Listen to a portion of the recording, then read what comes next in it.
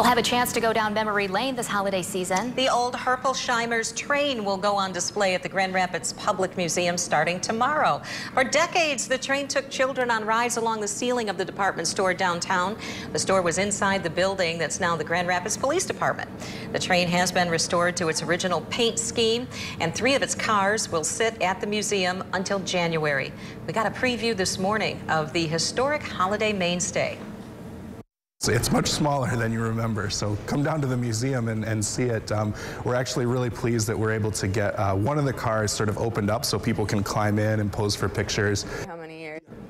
You can catch Lindsay McComble's full preview of the restoration on your 24-hour News 8 at 6.